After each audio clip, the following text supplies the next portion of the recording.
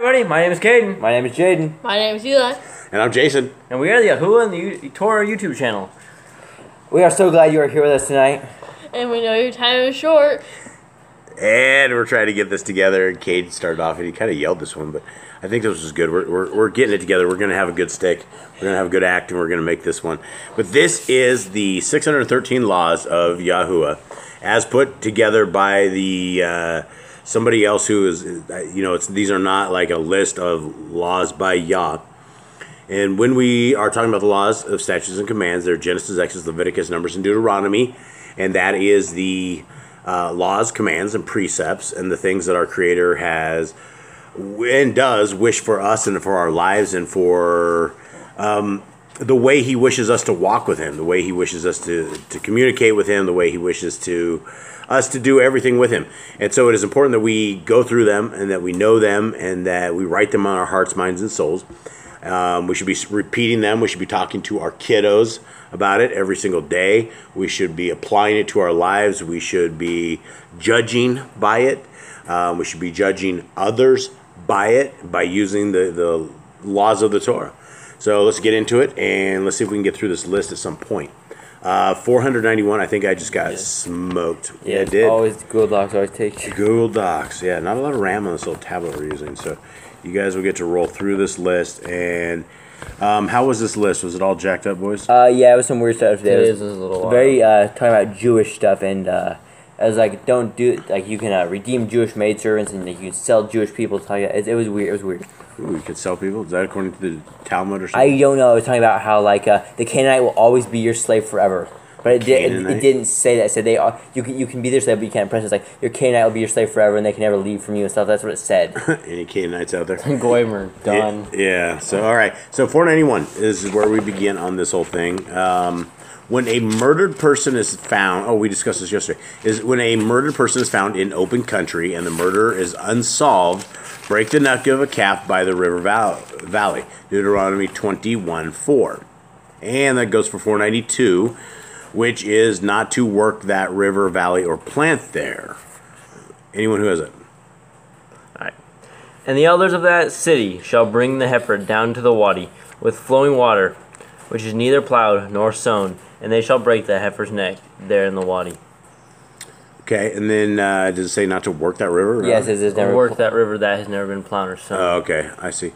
Okay, 493, same as the next one, Deuteronomy 22:8, and so 494 is the next one. Make a guardrail around flat roofs.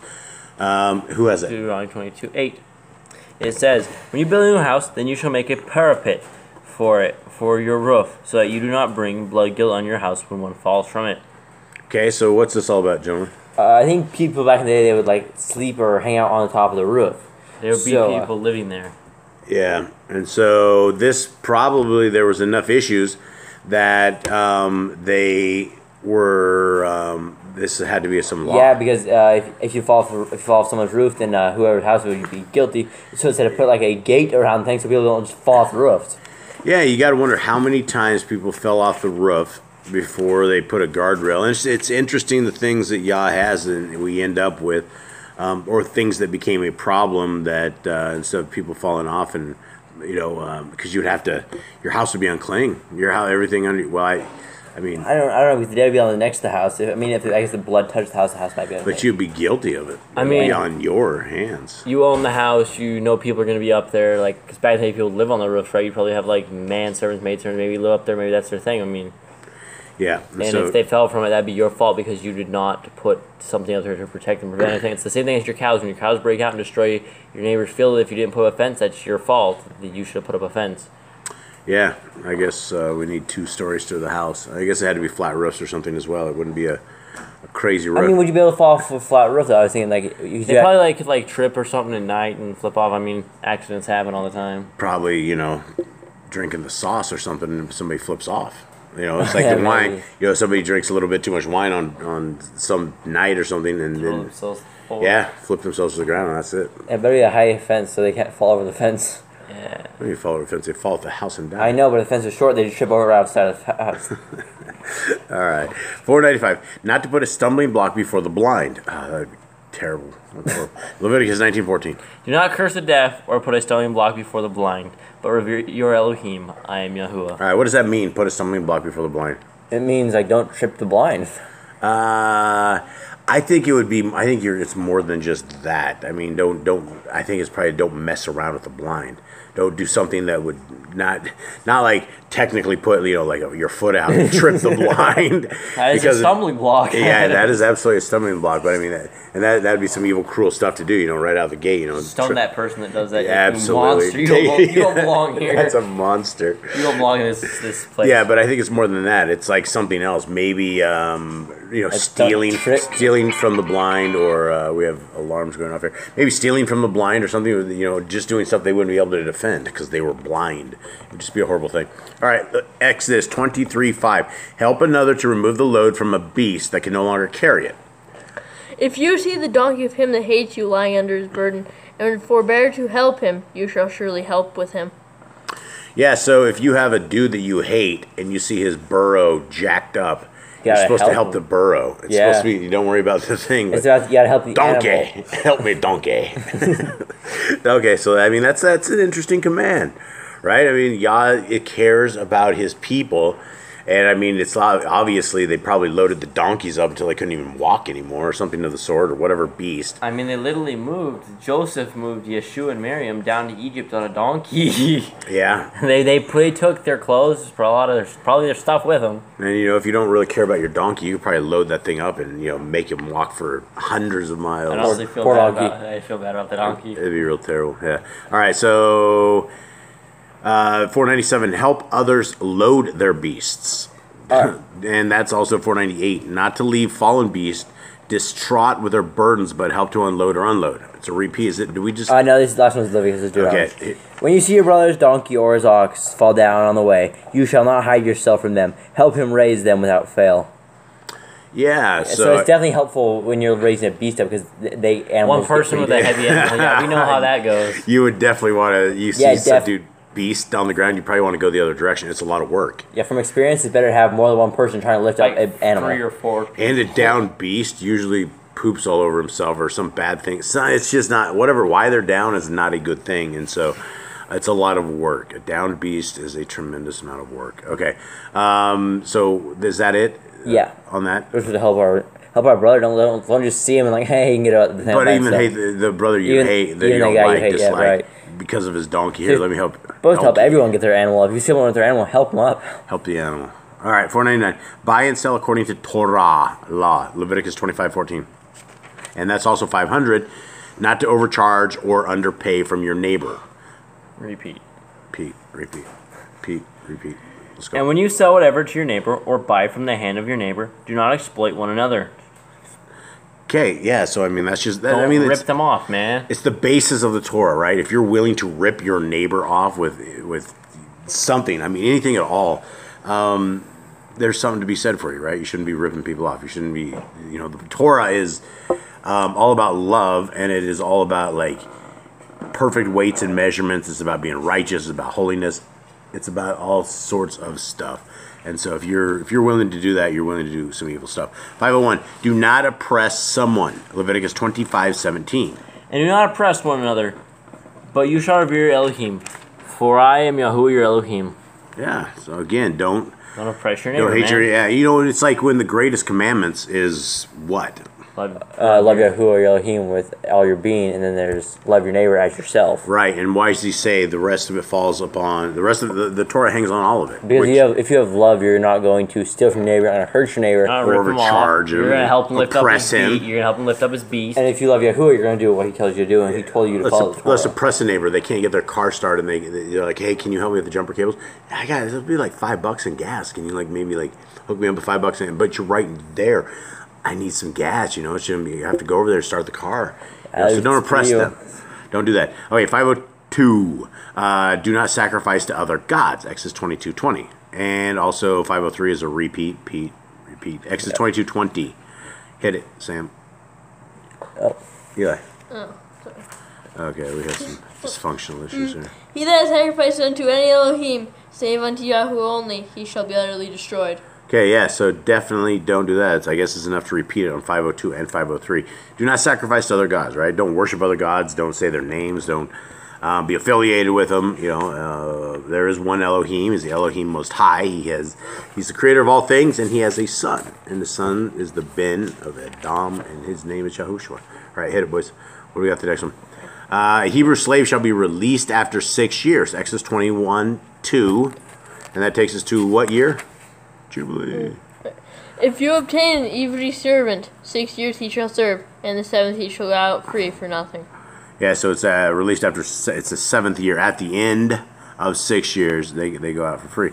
And if they want to stick around and they think you're a good dude, what do? You usually, like, for some reason, you like pierce their ear. Drive it all through their ear, baby. Yeah, and then they like become yours forever because they want to be your servant forever, so they're your servant forever. And if he has a wife? It depends on if you give it to him or if he became your servant with a wife. Okay, and if you became a servant after, then what? So if he had a wife first. Yeah. So if he had a wife before he became your servant, he gets to keep his wife. But if he leaves from you, if you give him the wife, then you get to keep his wife. That sounds a little harsh. Yeah, But there was things like, say he wanted to stay. He's like, I love my wife, love my kids, I love working for you. Driving all through my ear. And he could stay. Yeah, and then I guess, but you gotta be a good master. It's like respect. It's like a business deal. It's almost like a business thing. It's like at the end of the day, you know, I can do this. You'll take care of me here. It's not a bad deal, right? So, 505. Not to sell him as a slave is sold. What? Not to sell him as a slave is sold. Okay, that makes sense. Leviticus 25:42. It says. And 43. Read it. Okay. For they are my servants, whom I brought out of the land of Mitzrayim. They are not sold as slaves. Do not rule over him with harshness, but you shall revere your Elohim. Yeah, and so not to work the slave oppressively. So does that say that? Yeah, it said not to work him harshly. 25. Yeah, so, but I mean, it does give you stipulations to beating slaves and things, and like, don't beat them a certain amount of times and things. Yeah, there was like times when they got into fights and stuff. Yeah, there's laws for slave owners. I mean, these guys are definitely slave owners, so I don't know how that's justified or whatnot, but I guess if somebody ends up as a slave, these are the rules for it. Okay, not to allow a foreigner to work the slave oppressively. Leviticus 25:53. So Uncle John comes in, and he's a foreigner, and he decides he's going to start beating your slaves. Shouldn't do that. He is with him as a yearly hired servant. He does not rule over with harshness over him before your eyes. Okay, don't let the foreigner beat up the slaves. Leviticus 25:39, not to have the kinsman's slave do menial slave labor. All right? 539. Is that what this says? Hit it. It says, and when your brother who dwells by you becomes poor and sells himself to you, do not make him serve as a slave. Huh. It says do menial slave labor. It doesn't actually say that. It says, so if he's your kinsman, you're not supposed to enslave him. You're supposed to basically like work with you and not for you, I think. Yeah, if you have a job, but I don't think you're supposed to enslave him. Not to have a kinsman. Read that one more time. When your brother who dwells by you becomes poor and sells himself to you, do not make him serve as a slave. So give him a little bit of dignity. Yeah, I mean, because he's more like your brother. He's your brother. I mean, you wouldn't want to like, come here, brother. It's more like a worker instead of a slave, I think. Yeah, so hook a dude up. Okay, where are we at here? So 509. Give the slave gifts when he goes free. And the next one, Deuteronomy 15:14, and the next one is Deuteronomy 15:13, which is not to send the freed slave away empty-handed.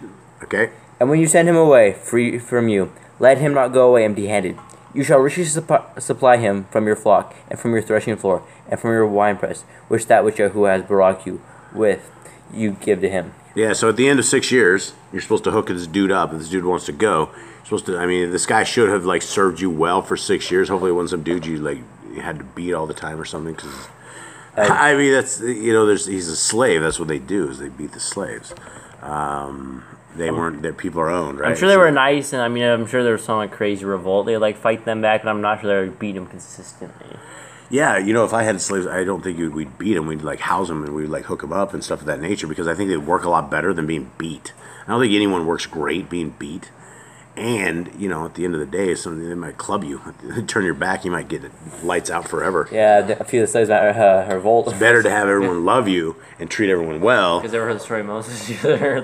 Yeah, so. Where he went in and beat the Egyptian slave driver and killed him. Oh, yeah. Turned around. The guy was turning around. He like took a rock, killed him, buried him in the sand. Yeah, because he was killing one of his people of YHWHs. Okay, so let's do 5:11. If a man divorces a woman, she can be redeemed. Exodus 21:8, and repeat of 5:12 is repeat. 5:13 is a repeat. Okay, so that starts in verse 7. This is like about female slaves. If a man surrenders his daughter to be a maidservant, she shall not go out as the menservants do. If she please not her master, who has betrothed her to himself, then shall he let her be redeemed. To surrender her into a strange nation he shall have no power, seeing he has dealt deceitfully with her. Wow. All right, what's it saying? So basically, if she goes out, she can be redeemed by Yahuwah. By Yahuwah? By like probably the priest from nearest relative, like Ruth was. So, one more time. Read that one more time. If a man surrenders his daughter to be a maidservant, she shall not go out as the manservants do. If she please not her master, who has betrothed her to himself, then shall he let her be redeemed. To surrender her unto a strange nation he shall have no power, seeing he has dealt deceitfully with her. Anyone get another read on this? So basically, if a man divorces the woman with a maid, First it says something about his daughter, right? Yeah, so if he like gave her a maidservant, but when he said betrothed, I think that means like married. Yeah, right? so if a man gives his daughter away and the guy who married her divorces her or makes him go out from her, it was like a slave. It was almost sounded like a slave. I don't like know. he sold her. I think that was the guy that married her. I think it was the guy he gave his daughter to. It was talking about. Okay, so she'd be. So she was to a foreign nation. He can't stop her from doing that because he got rid of her. Yeah, so I don't know. I'm not exactly clear on this one. I mean, Kate, do you have any input on this? I got nothing. Is that just a translation thing? All right. Yeah. So I guess if I don't know, it's something about a guy and his daughter, and then if he, another guy did betroth her, but he can't toss her to the foreigners or something. He can't stop her from going to the foreigners if he gets rid of her. Basically, if he says. So she's free to go where she wants. Yeah, at that point, yes. All right, well, I'm sure we slaughter some of these, but this is why we go through them. 5:14, the strangers in the land shall be slaves. Right. Leviticus 25:46. Wait, we're strangers in this land. Dang. And you shall take them as an inheritance for your children after you, to inherit them as a possession. They are your slaves for all time. But over your brothers, the children of Israel, you do not rule over with harshness, one over another. So, foreigners beat like slaves. Kinsmen, no slave ship. Yeah, you're right. I'm sure having Nephilim slaves was pretty great. Yeah. I mean, how do you slave a Nephilim? They're huge. Takes a lot of them. They got to eat somehow, so you got to feed them food. That's all slaves must eat. Yeah, they're that big. They could do a lot of work. What happens if they get sick? How do you care for them? Nephilim? You need a lot of medicine. I don't know. When they die, though, they come back as a demon. Or when their souls go and start haunting you. So, yeah, if you have slaves. That'd be nice. Yeah, you have slaves, they come back as ghosts and haunt you. When they die, you're going to hit a big hole. Huge hole. You have to have Nephilim cousins help dig the hole. It's huge. All right, here we go. Let's keep working. I don't know how we got into this. Let's hit it. Where are we at, folks? 5:15. 5:15. Not to extradite a slave who fled to you. Next one. Okay, Deuteronomy 23:16, and also not to wrong a slave who has come to you for refuge. Deuteronomy 23:16. Let him dwell with you in your midst, in a place which he chooses, within one of your gates, where it is pleasing him. Do not oppress him. Okay. Boy, I could get you in a fist fight. I could get you shot. I could get you in a lot of things. Yeah. So if someone flees to you, they're looking for refuge. You're not allowed to kick them out. What happens when the slave owner comes and burn your house down? I don't know. Y'all wanted you to save the slave. Yeah. I'm sure y'all has ways with this. I'm sure there were ruthless slave owners in Israel, and this foreigner guy's like, please help me. I see you're a kind person or something. Yeah, it's like I'm sure there's just some really evil people that do some really evil ownership of slaves. So I don't think we'll get into the verse, but I do want to read the verse above. Except all right. We're not doing this, but it will help a little bit. It says, "You do not hand over to his master the slave who has escaped from his master to you." So what happened? I mean, I guess that was where you'd want to be good to your slaves so they don't run away. Yeah, I guess if your slave like ran away from you, He's gone. All right, we're not going to use the word slave anymore. We're going to use this co-worker. We're all co-workers here, and you guys help me grow things. We will all eat them together. We will all have houses together. We will all make this work. One giant team. Yeah. I mean, if you beat the guy and he runs away from you, I mean, you probably shouldn't have beat him. I mean, I don't. That it's just really weird. I guess I'm not a slave owner, so I wouldn't know how to like oppress a human being like that. It seems strange. Yeah. All right, let's move on. Hopefully, we never ever have to deal with that. 517. The courts must carry out the laws of a hired worker and a hired guard. Exodus 22:9. For all manner of transgression, whether it be for ox, for donkey, for sheep, for raiment, or for any manner of lost thing, which another challenges to be his, the cause of both parties shall come before the judges, and whom the judges shall condemn, he shall pay double unto his neighbor. Where's the hired guard come in? I see nothing What? about that. Is this anything? What is it? The courts must carry out the laws of a hired worker and hired guard. It didn't say that. It said it had to like judge on something, right? Yeah, like whether like something be lost and like and another challenges of hit like So it's his. Somebody like, steals something. The guy says, like "Hey, kind that's of like mine." how Solomon and the Ladies, two whatever. ladies who said that the child was both theirs. Right. Okay, yeah, that's interesting, but that doesn't say that. So can you fix that? I mean, it's. I Yeah, don't, read it sure. one more time. For all manner of transgression, whether it be for ox, for donkey, for sheep, for raiment, or for any manner of lost thing, which another challenges to be his, the cause of both parties shall come before the judges, and whom the judges shall condemn, he shall pay double unto his neighbor. Okay, so I mean, that's basically, you end up with. There's a cloak or something on the ground. You pick up the cloak, And this then guy claims it. yeah, it's mine. No, I bought it. And then you have to come with the witnesses and the wife. So I go, no, I made this. Here's my receipt. Yeah, here's my receipt. This is what I did. Here's the receipt, the sheep shearing that I did for the next door neighbor to make this happen for everyone. Okay, let's roll on. Sorry guys about the dog barking. We're so sorry. We just live with it, and so when the dogs start howling, I start drinking my coffee because it's not such a big thing anymore. I just kind of run with it. Okay, Eli, you're gonna fix that. Yeah. 518. Pay wages on the day they were earned. Deuteronomy 24:15. give him his wages on the same day, and do not let the sun go down on it, for he is poor and lifts up his being to it, so that he does not cry out against you to Yahuwah. It shall be sin in you. That's very interesting, right? I guess it's very interesting from us being a poor perspective.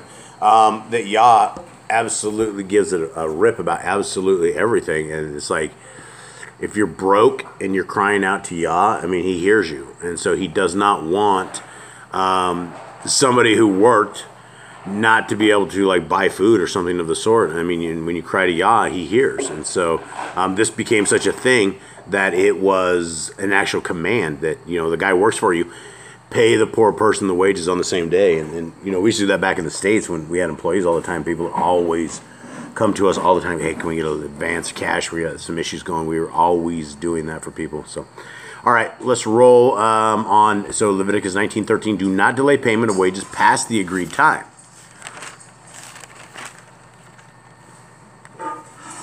Do not oppress your neighbor, and do not rob the wages of him who is hired. It is not to remain with you all night until morning. Okay, so don't oppress the neighbor, and do not what? Do not hold the money all night long. Well, what money? The money you owe. The wages. The wages. Oh, the wages. Okay. Okay, so pay wages. So do not delay payment of the wages past the agreed time. Okay, so, and then, if the guy's poor and the guy's starving to death, give him before, he goes home. 520. You can eat your neighbor's grain, but this is it? This is okay, awesome. you can eat your neighbor's grain, but don't cut it down. Deuteronomy 23:25. It says, when you come into your neighbor's standing grain, you shall pluck the heads with your hand, but do not use a sickle on your neighbor's standing grain.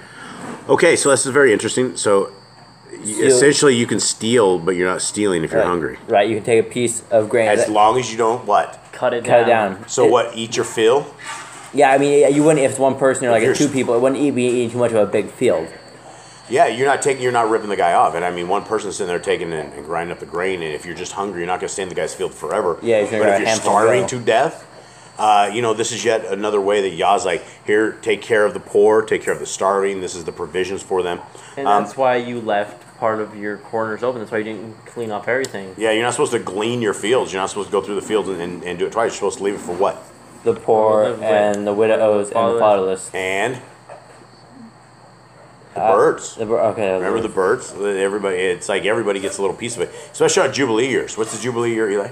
It is the 7th year where you're supposed to let your land rest. Yeah, and so you don't pluck any of it, you don't sow, you don't reap. You just let what grows up naturally just stay there. Yeah, you don't glean anything.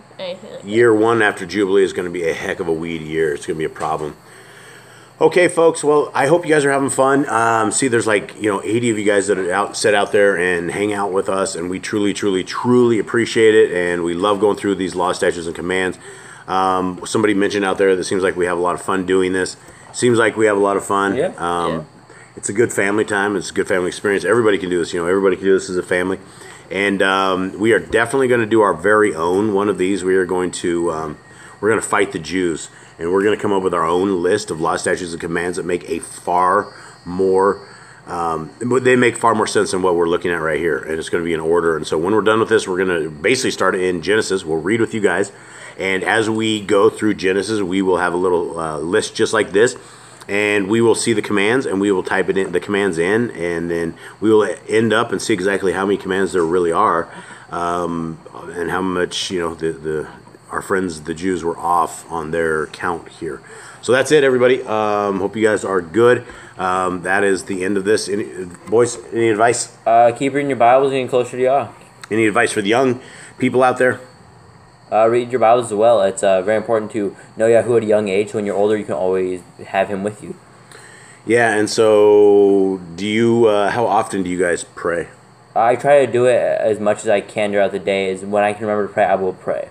Do you guys ever try to start praying and then you mind drifts off into nowhere? Yeah, that happens. Happens at times. It does happen. And then you try to what do you do at that point? I usually try to go back into the prayer and try to finish it up and try to pray. Do you apologize for? Yeah, I always say, hey, I'm sorry, man. I am so sorry. Went to dreamland. Father, you created such a complex brain that we're just sitting here processing 1,000 other things, and we just went off somewhere else. But some people say that's also like unclean spirits or demons that will take us out of prayer and take our minds into wondering about other stuff other than that. So prayer is obviously something huge to our Creator. It is our way of communicating. Anyone have any kind of advice on prayer? How are we to pray, Eli? We are to. It's the prayer that Yahushua told us about. He said, "Who's Yahushua?" He is. You may know him as Jesus Christ. He is the Son of Elohim, or the Son of God. He says, "Give us this day our daily bread, and forgive us our trespasses, as we forgive those who trespass against us." And how does it begin again? And give us this day our daily bread. No, how does it begin? Our Father who art in heaven. Yeah, our Father. Hallowed be thy name. Thy will be done. Thy kingdom come on earth as it is in heaven. Thy kingdom come on earth as it is in heaven. It never says we're going to be going up. He says make the kingdom down. Yeah, the Shemaim. And so what does it take? At the end of time, I mean, it talks a lot about, in the Bible, what it takes to make it to the Shemaim. What are some of the qualities of people, what are the characteristics of the people that make the Shemaim? I would say Torah keeper, because he says, when you're on Judgment Day, he says, be gone from me, you workers of lawlessness. So I would say Torah keepers make it. People who believe, he said you have to believe in Yahushua for your sins to be forgiven, because you can't be in sin.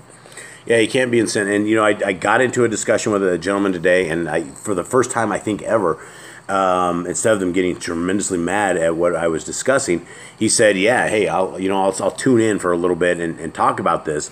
And it was on, Paul's stuff and how people have mistakenly taken the writings of Paul and have applied them and made a doctrine out of them, and they will trump what the words of Yah say. And Brother Shaul did not do that. Brother Shaul did not create a separate doctrine. He did not do any of that. In fact, most of everything he says, he's just quoting stuff, especially in Hebrews. Verse after verse is being quoted out of Isaiah, it's being quoted out of Psalms. I mean, that's all he's doing is basically re-quoting this. And so he's not saying that we should get off the narrow path. There's a small gate. What is this small gate that we always talk about, folks? It says there's a small gate and enter therein, because wide is the path that leads to destruction. Yeah, and so what is that small gate? That is the Torah and Yahushua. That's like entry. That's like your life. You enter through that gate. Small gate is salvation through our Messiah, right? And then there's a path. Is this the path that leads to life? Is it narrow or is it broad? It's narrow. It's really easy to follow the path and fall into sin. Because broad is the the way that leads to destruction. And what does it say at the very end of that little section right there? Most Will fall. Does it say most will find it? Most will get in? Few will find Few it. will find it, and many are called, but few are chosen. So it's like Yeah, many don't find it. There's many verses that tell us that it is very hard to find salvation. It's very hard to be saved. And so if it is hard, and this is what Paul talks about, if it is hard for the righteous to be saved, who can be saved? Who can be saved? And so it talks about, Messiah says, the people that enter the kingdom are like what? Children. children. Yeah. Yeah, children. And you have to, what does that mean? Does that mean you're a baby, or what does it mean? It means you gotta believe like a child, because children can believe they can have superpowers. They believe they can fly. They believe anything you'll tell them. So if you believe like a child believes, then you will make it in. Caden, do you believe in our Creator? Yes. Why?